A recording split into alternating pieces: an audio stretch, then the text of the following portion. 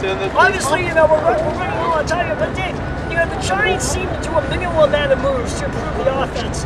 The big selling point, though, for the front office this year has been we're getting an added boost for the returns of Buster Posey, Freddie Sanchez, which is true, but the way they're selling it, and I've heard some of the players saying that it's like getting 2 new free agents. First of all, no, it isn't. But, you know, but here's the thing. Both missed most of last year with devastating injuries. Do you think the team is relying too much and believing too much in this team?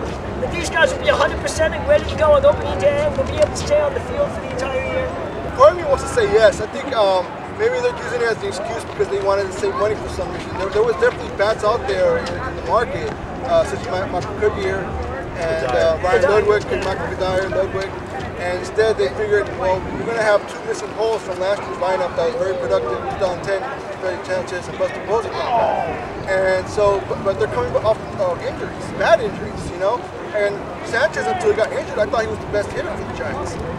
And then he got hurt, and so now, you know, it's going to be a big issue as well for Sanchez. You know, if he's healthy, he'll be productive. But if he gets any kind of injuries, it's going to be an issue. And I know the Giants got Terrio, I believe, Ryan Terrio, and Mike Fontenot coming back as backups again. But realistically, the Giants are expecting Sanchez to be a full-time, everyday starter.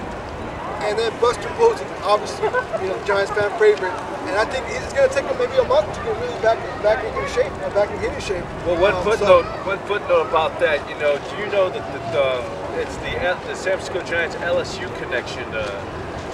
Both Mike Fontenot and Ryan Terrio was part of that 2000 College World Series team. I think it was Ryan Terrio scored that game. Well, here's another connection. They played together on the Cubs. And they both played with the Cubs. And Brian Wilson was a LSU. He was. So you know you got the San Francisco Giants LSU connection and University of Miami. I'll tell you what, Brian. I'll tell you what, Brian. You come to opening day. Burrow's retirement. Let's vote on the Sports Junkie website on Facebook. Let's see if anybody wants Brian to show up to opening day in LSU colors. No. LSU, the purple and gold. Right? No. You're not going to do it. Okay. Put it to him, Ben, before I throw the question over to you, let me, Dave was mentioning Sanchez. Sanchez, as valuable as he's been when he's been healthy, has not been healthy a full season yet for the San Francisco Giants.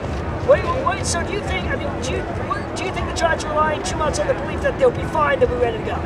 I don't know if they're relying on it because, like you said, they went out and got Terrio as sort of relief. I think between Terrio and they've hung on to not Keppinger but Fontenot.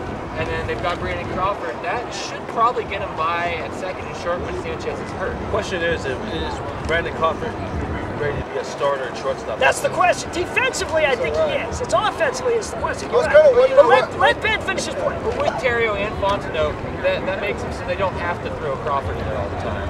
Right. And I think that we're going to try to get the most that we can get out of Sanchez. He is absolutely one of the best second basemen in baseball when healthy.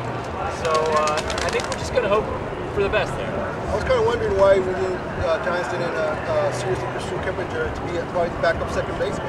I would have liked to bring Keppinger. I mean, he was a bit limited range-wise. He played shortstop. I mean, as a second baseman or third base, but Giants decided, they know what they're doing, so we'll see what happens. Well, and Fontenot does. He's a little more versatile. He can play a few more positions than Keppinger. But you're right. I mean, I think that's why they kept Fontenot because he's a little more versatile than Keppinger. I wanted Keppinger to come back too, but Fontenot does give you a few more options when you're trying to decide. Hopefully, he'll have a better batting average.